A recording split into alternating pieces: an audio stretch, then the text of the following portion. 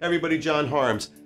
I know you all ask that the transaction editor be more flexible, let you do more things. So we continue to make improvements to that. So in this latest release, we actually allow you to take the 16 days that you can go back in time to edit transactions. We allow you to extend that to 32 days now. That's number one. Number two, we do allow you now to insert transactions into the past. Couldn't do that before, so that's super exciting. And another thing we're allowing is you to actually edit appointments and ring up appointments from the past.